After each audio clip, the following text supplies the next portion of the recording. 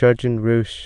Jurgen Rüesch, born Jürgen Rüsch, November 9, 1909 July 8, 1995, was an American psychiatrist. Life. Jurgen Ruesch was born in Naples, Italy, to Swiss parents. He studied at the University of Zurich, Switzerland, and moved to San Francisco in 1943 to head a project at the newly opened Langley Porter Psychiatric Institute of the University of California, San Francisco. He remained as professor at the University of California until his retirement in 1977. He also maintained a private psychiatric practice. Work. A 1948 study of his catalogued ways in which sick patients were poorly adapted to their social environments. This had an influence on the study of psychosomatic illness and stress, emphasizing the role of patients' inability to adapt to environmental situations, rather than focusing on internal psychic conflict, as had been the approach of Franz Alexander. Rüsch's work continued around the general concept of environmental adaptation, and it remained consistent in this respect throughout his career. The early volume Communication, The Social Matrix of Psychiatry in 1951, with Gregory Bates and situates his work alongside and in some senses intertwined with his co-author, a well-known anthropologist who also focused upon systems and adaptation. Rüsch's own work in psychiatry was already quite advanced in this area. His essays from 1953 and on were focused upon one child's need to adapt in the family of upbringing, to the idea that this adaptation to others was at the same time the organizing of personality and identity as performance habits, and then 3, the consequence of applying this habitual performance system in the broader social milieu, consequences that in some cases were favorable and in others disastrous. Rüsch was also aware that the broader social milieu was composed of a great number of subsystems to which one must adapt, including 1, the schoolhouse, 2, the sports field, 3, the dating scene, 4, the romantic relationship, 5, the employment side, 6, the church, to name a few. In the book Therapeutic Communication, Rüsch largely explained his general theory of how prior training could create either hazard for people in terms of how they interpret and respond to new environments, and then his primary clinical contribution, the notion that treatment of this inadequacy of social techniques, in particular those associated with communication, could resolve pathology expressed in terms of physical e.g., ulcers, intrapsychic e.g., anxiety, and interpersonal e.g., unstable relationships problems.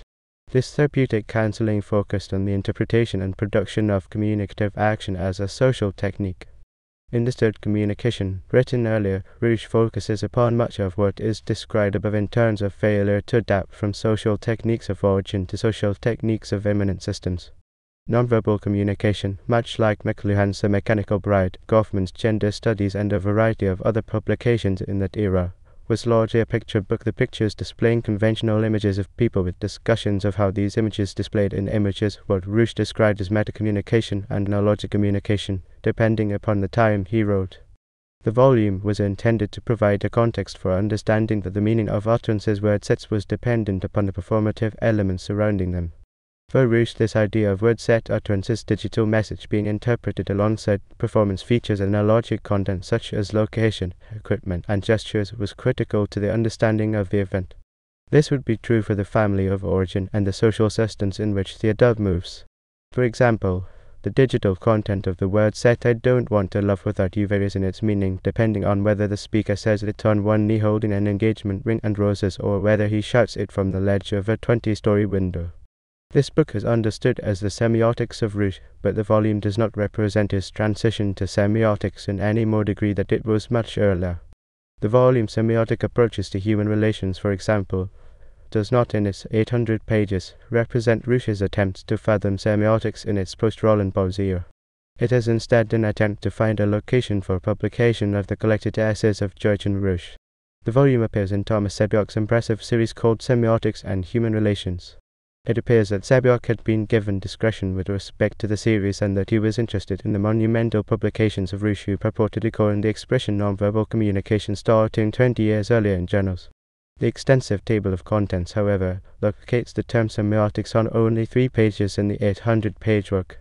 Semiotics was indeed a critical term in Rüsch's book. Commonly equal and related were sign, signal, statement, message, and so forth, many of them having dramatically changed in their characterization over the last 5 decades. The work thus hovers between the classical and outdated, so that it must be read with a critical eye. It is nevertheless genius. Rüsch has several other works of merit in his legacy. He deserves a better place in intellectual history than he has received a place of the sort Sabiok attempted to give him by publishing the collection.